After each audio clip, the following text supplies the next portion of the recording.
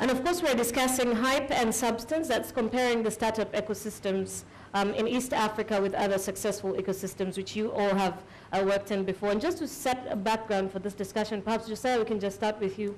How would you describe the startup ecosystem in Kenya today? I think you're very young. 4 years, maybe even less. A lot of focus on mobile.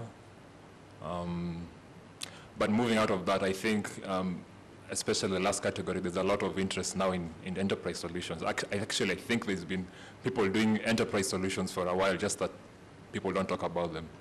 So in summary, we are very young. There's a lot of work that needs to be done.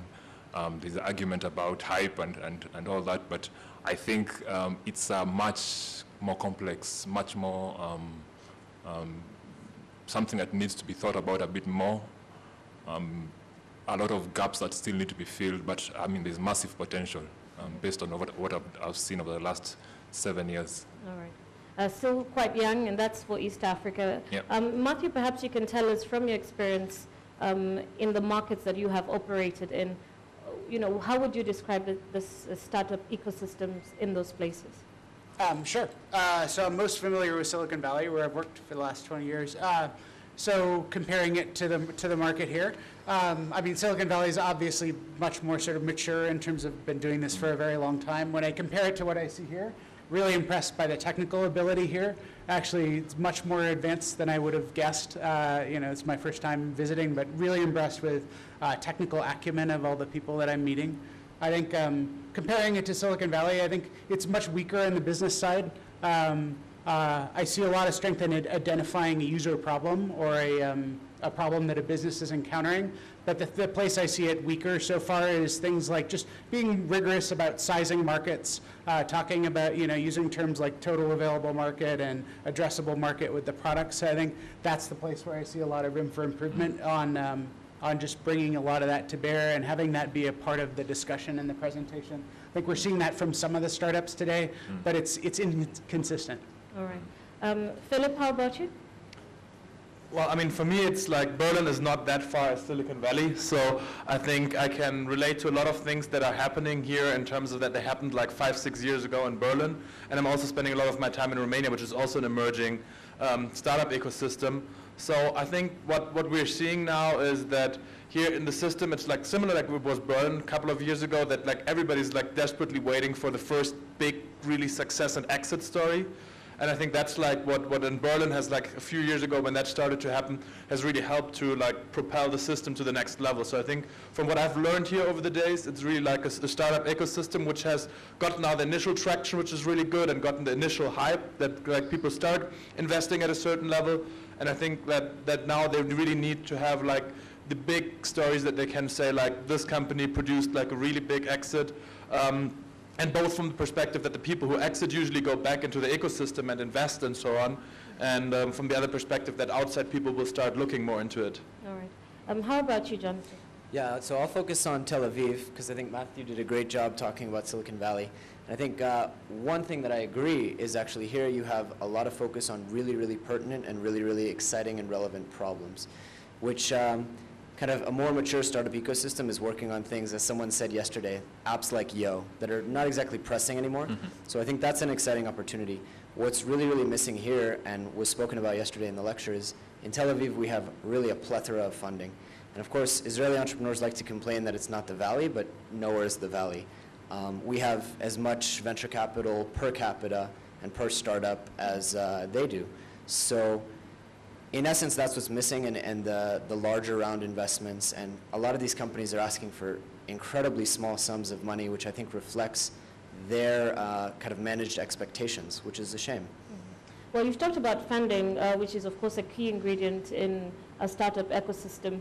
What other key ingredients should we look out for, especially for East Africa, which Josiah just mentioned is still in its more or less infancy stage? Mm-hmm. Well, I think activities and events like this are really, really useful. In Tel Aviv, we have a startup conference almost every week. So everybody knows everybody, and it's a very tightly knit and very strong community. That also has some roots in kind of Israeli society and it being a very small and networked country. But those are the things that really make connections, and those connections add perhaps even more value than the funding. because the connections can lead to funding and so much more. So events like this, having them monthly as opposed to annually, are huge, and they really add a ton of value to the ecosystem. Tell us about the Berlin space, and of course in the top 20 startup ecosystems by Genome, I think that was done sometime last year. Berlin was among the top, and Tel Aviv as well. What key ingredients would you say, kicked off that ecosystem? So I think Berlin is a very, very special place because Berlin is like the cheapest capital in Europe. So what helped really a lot is that like everybody, especially like between East and West, was like really going to Berlin. So we had like in Berlin this unique mixture of people like coming from the Eastern European countries, which had like a really strong tech background, because usually you need like a good tech base for most startups. And so you had the tech people coming in, and on the other side you had also like all the business, marketing, and so on people which are coming in from Germany and other countries like France and UK. So I think this was like the number one thing, was really the mix of people, that you don't, I mean what you mentioned earlier, that for example here you have like a lack of some like deep business understanding and so on. So I think that was really very, very important, that in Berlin we had a really good mix of tech, business, marketing, salespeople. And Berlin was also extremely international. I mean, I think this is like a similar thing like in Africa. I mean, in the US, you can target one market and it's like huge. It's a couple of 100 million people, and you can grow like very, very strong. In Europe, basically no country is like big enough to like just grow in that country. So everybody who starts in Europe wants to grow, and that was the huge advantage which Berlin had, that we had people from all the other countries, because Berlin has like more than 30% of the population in Berlin are from foreign origin. So you mean like if you want to internationalize in Europe, then Berlin is one of the best places, because you can hire people from any nationality there. I think that was also very strongly contributing, and it is, I think, something which could also, like in Africa, is very similar, because you basically, usually most companies which we've seen pitching, they don't want to target only one market, but they want to target multiple markets. So I think in a place where you have the ability to internationalize without necessarily having to go into every market in the beginning, that could be a very, very strong advantage. That sounds very familiar. Matthew, do you take us back to the beginning of Silicon Valley, when it was in its infancy stage? What would you say were some of the ingredients that smaller markets or markets that are just beginning to develop should perhaps adopt? Well, its infancy precedes me. It's been successful for a very long time. I guess the main thing I would talk about is just focus. I think one thing I've noticed in the startups in the last couple of days is a lot of somewhat premature desire to scale. Like, I understand everyone wants to sell their product across all of Africa or all of sub-Saharan Africa. That would be awesome. One of the things I think Silicon Valley learned really early was, and continues to this day, is to really first try to succeed in a very local place. Don't scale right away. Focus on doing a really great job right here in Nairobi or right in your city in Ethiopia before you try to scale it up. Because most startups don't get the product right on the first try, right? It's probably going to take you 3 years to actually build the perfect product for this particular city. I would really focus on that, and I think Silicon Valley did a good job at that from the beginning, sort of figuring out, like, satisfy yourself and your local community before you try to scale that up. If you do that well, you'll do fantastically well. The other side of that is if you try to scale before you're ready, it'll be a fiasco, right? And so I do worry about that with some of the presentations I saw today. I think it's really easy to make that mistake on the enterprise side. And I'd love to see more of that in the presentations, more discussion, like show us the evidence that you have a successful product before you talk about scaling to other countries. Really focus on that. And I think in Silicon Valley, that's been a theme for a long time of really mostly building products for Silicon Valley initially, right? And then trying to scale that out clearly is critical, but make sure you nail that first. I was actually really pleased to see the presentation from the folks from Ethiopia, raising a fairly modest amount of money, being very honest about trying to satisfy that market before expanding out. That's awesome, like kudos. That's a great theme. I'd like us to talk about hype, which is something I know the Middle East has gone through, Berlin has gone through as well. And currently in Kenya, over the last few weeks, there have been a number of articles. One I read by Mbwane last week, Sam Gishuru of NILAB, the previous week, another article on Wired. And the discussion basically was, is there too much hype in this market and is there real substance? Josiah, perhaps from your experience, what would you say about that? I think hype works both ways. I mean, it's a double-edged sword. Too much hype can actually, if you're not ready for it, can literally kill your business. But again, not enough hype, especially if you're doing a mass market product, could again kill your business. So, and again, as I said earlier, it's not just a simple discussion that you can just narrow down to just hype. It's like taking 6 blind men to an elephant and asking them, what do you feel? I mean, there's so many elements to it, and narrowing it down to hype is a bit simplistic, I think. Yeah. How do you deal with hype in Berlin, for instance? Well, we had a fair share of startups who completely busted after like a huge stage of hype. But what you see is that the hype in Berlin, it attracted like huge international funding. I mean, we had like a few years ago, there was barely any US VC investing in the Berlin ecosystem, and now you have like Bill Gates made a major investment in ResearchGate, and SoundCloud got international investment. So now in the last like 12 months, we got like a couple of $10 million plus international founding rounds, and a big part that was based on the hype that was built on Berlin, because nobody could like turn an eye away from it. But in reality, like the startups who caused the hype, most of them went bust. So, I mean, there were like companies like Amen who did stuff which was like not exactly relevant, and they completely went bankrupt, but they were covered on TechCrunch and everything. So the good thing about it is, even if those hype in these companies was not necessarily substantiated, it brought a lot of attention to the startup ecosystem, and then the good companies could grab that.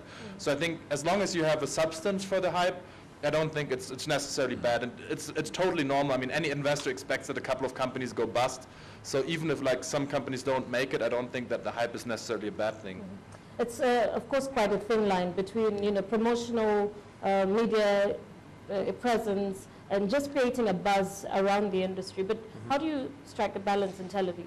Well, so I think because I kind of grew up in the Valley, to me Tel Aviv is completely underhyped in some sense. I mean, internationally very hyped because you have major players. You have your Bill Gates, and you have a lot of Google and a lot of Facebook now coming in. But there's significantly less hype than what I'm used to, I would say. And that's because people are skeptical. I mean, 1 out of 9, 1 out of 10 startups is around 3 years, 3 years later. So, but I think, look, at the end of the day, hype is a certain element that's necessary. If someone comes to you and says, look, we're making $1,500 a month and our valuation cap for this series round is 1.5 million. I mean, you have to call it optimism, call it vision, call it hope, but there's an element of hype that makes this entire ecosystem run, and that's okay. That's also what gets, especially consumer products, what gets them out is this kind of hype around, look at something like Snapchat, right? Completely hyped. So. And of course, silicon is the one thing that I think, has a full experience of hype or overhype or underhype. Flip the coin for us, Matthew. What is the impact of absence of hype? Well, Silicon Valley is very prone to hype, right? We're probably the worst of the bunch, and we have periodic wipeouts, right? Once a decade, we'll have a spectacular wipeout in Silicon Valley where everyone builds too many of one kind of company. Like the biggest one that jumps to mind is 2001, right? The whole, way too many companies building e-commerce businesses that really weren't that different from each other and weren't that compelling, honestly. And it was really frothy and got completely out of control. I think that the saving grace in Silicon Valley is we learn from it when we do it. Once a decade, we wipe out and we realize where we've gone too far. And it doesn't affect all the companies, right? Like during that e-commerce hype, I was working at a hardware company, and we were largely unaffected by what was going on in e-commerce land. So I think diversifying across a bunch of different fields is a good thing. Yeah. So it's exciting to see that in the different categories here. I don't see any signs personally that there's too much hype here right now. If anything, I think this area needs more attention, more spotlight on it. For me, trying to learn about what was going on here from Silicon Valley was really hard. It's hard to get information, which is why I finally just said, I'm gonna come here myself to figure it out. So I wouldn't call this area overhyped at all. It's certainly something to be conscious of, and it's good that you're thinking about it. But I think, if anything, this area needs more exposure. There's a lot of talent here and a lot of good ideas. So I hope we'll see more hype. All right. More hype. And Josiah, of course, you're the center. You're at the center of it all. What would you say the ecosystem, the startup ecosystem here, needs the most? I think Jessica, during Jessica's presentation last evening, she hinted at that, and also Mbwana might have mentioned that, I don't know if it was Mbwana, but the fact that a lot of startups are in the angel stage, seed funding stage, and then secondly, there's some gaps, business skills, mentoring. Those are where I see the most gaps that exist in the ecosystem here. Secondly, there's many people who are at Pivot this time round are mostly people who have not had experience working, or in the past at least. I've seen actually a couple of people who have had a lot of corporate experience. I think we need more people who have had experience in the corporate world. I'm challenging guys who have worked for the likes of HP, IBM, Google, NSN, Huawei. All of them have large offices here. Those guys can either get into entrepreneurship. I think they have that ability to and that experience to actually start and run potentially successful companies. Or if they're not going to do that, there's lacking for funding in the $5,000 and below, $10,000. Those are guys who can pull together and act as angel investors or seed investors. It doesn't have to be this large VC or this large angel investor. They can be those guys in the corporate world who can just play that role. I think that's a gap, and guys need to be a bit adventurous in that sense. So how would you describe the current funding within the tech ecosystem currently? As I said, it's at that very small figures, small ticket amounts. It's lacking. I think there's room for much more. And again, because at that stage there's more risk, more people trying to see whether the business will work, whether the product is valid. There's certainly a large amount of risk there. But again, as I was saying, if a corporate type with 10 years experience, like we have seen today, gets into that space or partners with a startup, you don't have to quit your job, but bring your skills to the fore. A combination of funding and skill and experience could probably bridge some of that gap. I guess that takes us to a question around the expected level of growth of a startup. Say, for instance, a startup is 4 years old. What level of growth should they have achieved by that time? I think that's a huge question. I mean, for an enterprise startup, a B2B startup, it's going to be a totally different ballgame than a B2C company that you expect to have this hockey stick growth that everyone likes to talk about. I think what makes the big difference here is that the startup's kind of not growing in a linear fashion, but at some point you need to see a logarithmic growth, whether it's enterprise or whether it's kind of B2C. At some point there has to be this tipping point where they reach kind of what's called product market fit, and all of a sudden now it's just execution. They know what the business model is, they know what the pricing is, they know what the value strategy is, they know what needs to be done, and they're just executing on it. And at that point, that's where you see this kind of uptick and this inflection point in growth. It's hard to say 4 years on what that number will be based on market size, based on many different things, but as long as their growth isn't kind of this steady thing, because no venture capitalist is looking for a 1x or 2x return. Philip, so he's talked about a startup, but how about the startup ecosystem that's about 4 years old? What would you expect from it? Well, I think what I usually see, like where the huge growth of the successful startup is coming, is when you see like the second time entrepreneurs coming into the system.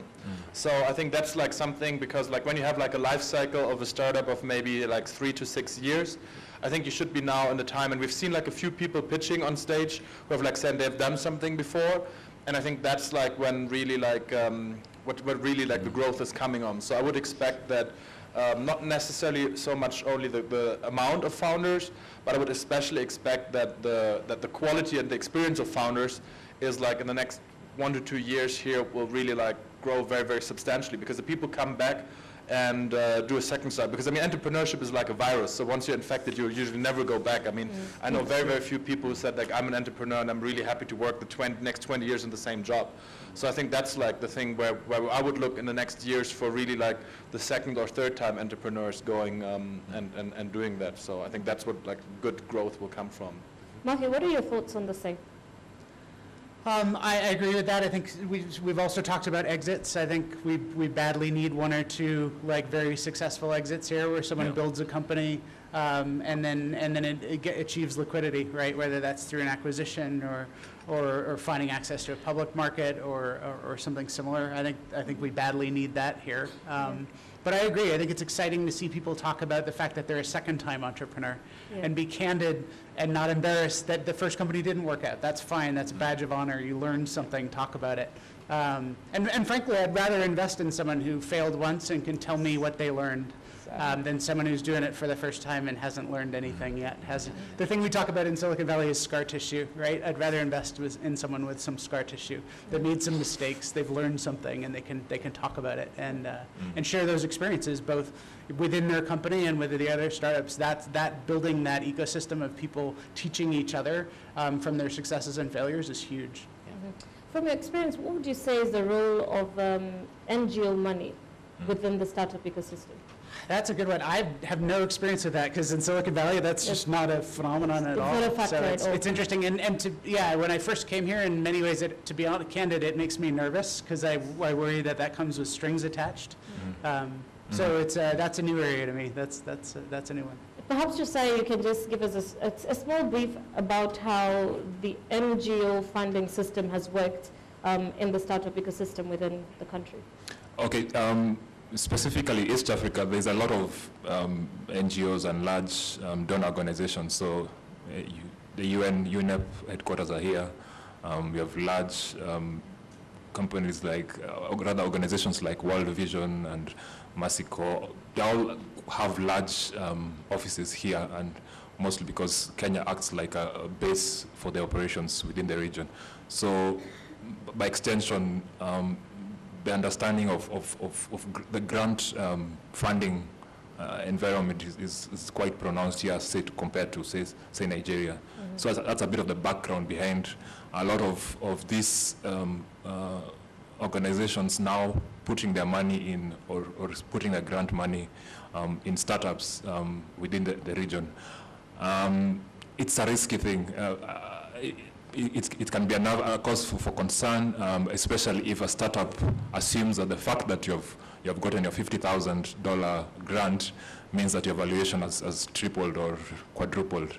I mean, if it's not investing in the right type of startup who's knows that that money is free, might actually have strings attached, but it shouldn't affect my business. So if it doesn't affect your business and acts like, I am a car buff, so like nitro on one of those cars that just pushes your business ahead.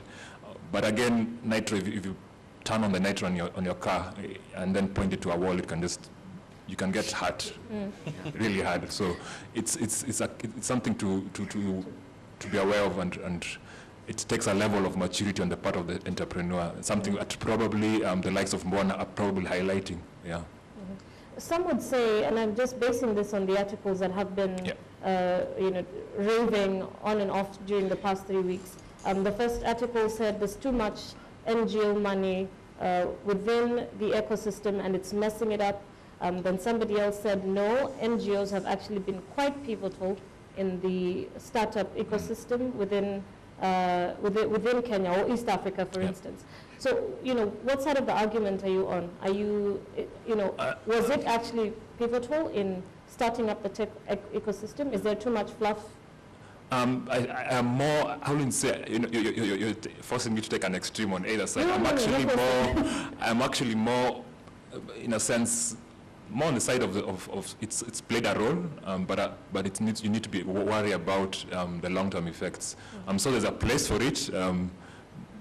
For ourselves, IHAB has actually had a lot of support from non-profits and NGOs. But again, you need to be cautious about the long-term effects. That's why the points around having waiting eagerly for a big exit, and then subsequent big exits, those entrepreneurs should be now reinvesting some of their money into the ecosystem. That I hope is where we are going. I mean, there'll be no need for, or limited need for NGOs or NGO money. I'll add one thing on NGOs. One way I would think about it is, I think the thing you really want to be careful of is to not let taking NGO money warp the company that you're building, right? You are building a company that is going to make money, right? It's got to make money for your investors if you're going to raise the money that folks are asking for here. you don't want the process of taking the NGO money to change the nature of what you're doing. Yeah. That's the main way I would think about it. Yeah. Perhaps just as we wrap up, any more on NGO funding? Any? No. Okay. I guess the rest of us from the developing world have to deal with what comes with the territory. Josiah, what stories of substance come out of the East African startup ecosystem? When we launched the iHub, 4 years ago, just over 4 years ago, there was hardly any research going on. I'm glad there's more startups spending time doing research. I think somebody tweeted yesterday that there was not too much mention of that, but I think I've seen a couple of that, of startups doing that. There's been startups like Kopo, that's, if you like, in the early years of this ecosystem. Then there are the likes of Afros and Matrirot that are growing. Then there's the enterprise. Again, when you talk about hype, no one talks about enterprise businesses as startups. I know many of them, by nature of their business, you don't talk about them because they are B2B. So there's no need sometimes for them to hype up their products because they know who their customers are and they just need to go directly to them. But I know of people like Wezatale who are growing. I have a friend of mine who started Alliance Technologies, at.co.ke. He has been there for 10 years and is in several countries. Then, before I forget, Cheki.co.ke and started by the late Kerry Eaton, which is a sad story because a gap has been left. We don't have somebody. We need more people of his caliber to look up to. So there's actually startups. There's actually companies, actually businesses that are actually making money. So there's huge potential here. All right. Okay, we'd like to open up if there are any questions from the audience. Any questions on hype and substance? We've got somebody in the middle there. If we can get a microphone to the middle. Okay, I have a question, and this is to do with how valuation is done, especially in the Valley. We've seen that recently Facebook bought WhatsApp for 19 billion USD. And recently we also learned that Snapchat had been valued at around 3 billion USD. When you look at their businesses, I don't know exactly I don't know how the valuation is done out there. Does it matter how much revenue you are making? It's just a matter of the number of users you have.